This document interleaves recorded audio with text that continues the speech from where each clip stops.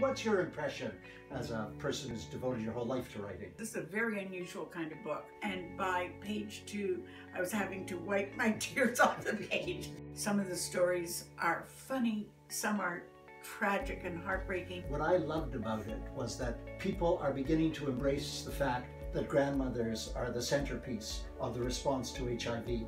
It is so moving and so thrilling. It's honest, urgent, authentic, touching. And the photographs have captured the persona of those grandmothers. Yes. It's stunning. Well, I think the grandmothers will first read that book and be quite overwhelmed. Yeah.